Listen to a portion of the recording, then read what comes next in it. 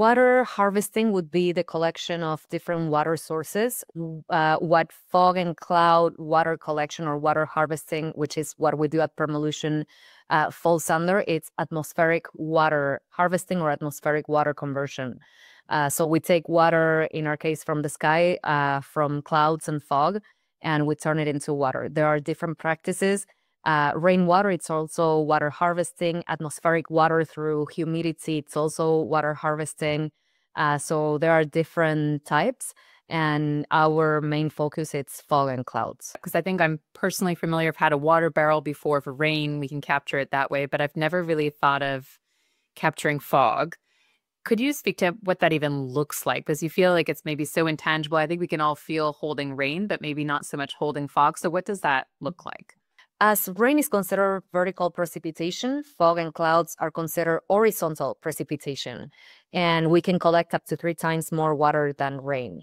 By definition, fog and clouds are made of tiny particles that are suspended in the air, and we're on a mission to introduce this new water source through our world-class technology that help us collect the water that otherwise, unlike rain, fog and clouds, if we don't collect it, it goes back into the atmosphere through temperature change and is lost from the local hydric cycle. The reality is we're experiencing these extreme weather conditions and climate change, and it's really just intensifying with time. California is a perfect example of that. How do you see these new solutions playing a role in supporting these problems as we're increasingly seeing water-strapped areas, whether it is California or elsewhere around the world? Like, what role do you see this type of new technology playing in providing hope? We see it as a very central solution for all the trends that we see in climate, national security, and dialing back a little bit to what you said, some of these techniques might have been around for many generations and years, which is true. Fog and cloud water collection is as old as rainwater collection. We are innovating on it, adding algorithm, measuring tools, sensors, advanced materials. But at the end of the day, yes, we're going back to the best engineer of them all, Mother Nature. What we do, it's the biomimicry of what sequoias, redwoods would do. They're so tall because they irrigate on fog and clouds. And this process of adhering the droplets suspended in the air and using it as a water source, it's the biomimicry that we do in our technology at the end of the day.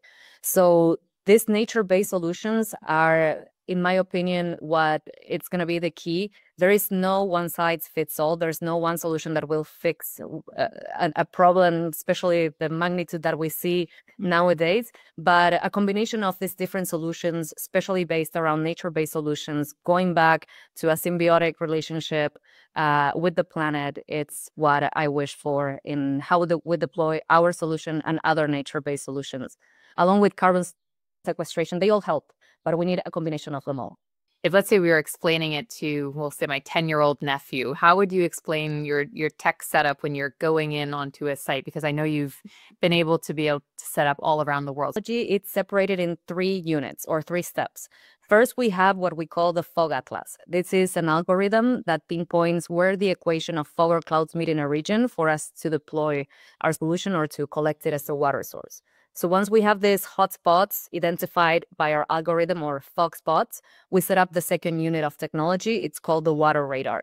And this is a set of sensors that measures the identified point and tells us how much water we're going to get from fog and clouds versus how much water from rain, what is the quality of the water, what are the estimated yields. We build a cost-benefit analysis for that particular point. And then the third unit, it's the fog collectors, which are these huge membranes with hydrophilic properties that once the fog or the cloud touches the membrane, it forces it to adhere. The droplets start building bigger and bigger until by gravity they fall into a gutter. And then depending on the application point, an irrigation system, a cistern, artificial water mass, greenhouse, filtration system, etc.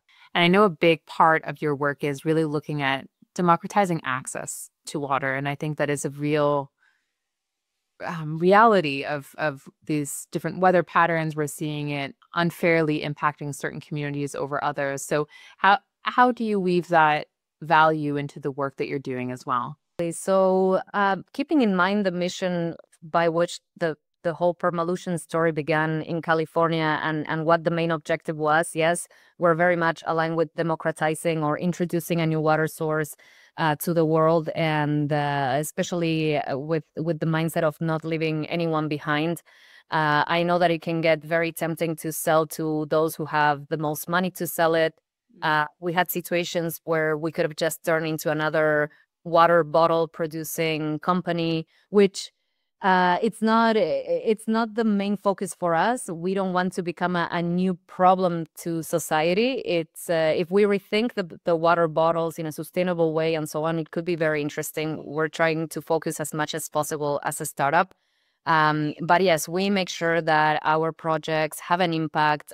We make sure that we also quantify and measure how it will affect future generations, how it will affect the ecosystems that we are affecting or impacting while developing or deploying our solutions in the terrain. So yes, it is very important for us. It's something that the whole executive team we have at heart. We were quite devastated to have some of our most impactful projects being put on hold because of the USAID, World Wildlife Foundation holds that happened at the Washington level since the beginning of the year.